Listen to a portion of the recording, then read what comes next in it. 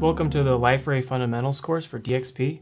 My name is Timothy Bell, and I'm a consultant for global services here at Liferay.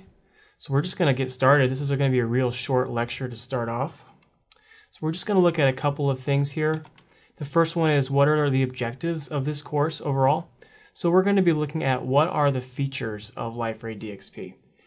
And also with those features, we want to understand, okay, what are the common business use cases that we can solve using those features? We're just going to start up Liferay DXP 7.2, and then we're going to start walking through some of those use cases. Now, before we get started, you are going to have to download JDK 11 to use with Liferay 7.2. There are two links here, one for download and then one for how to install that.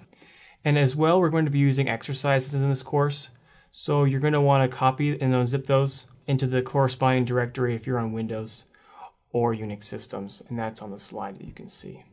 All right, guys, thank you for joining me in the first lecture. Let's go ahead and move on to the next one.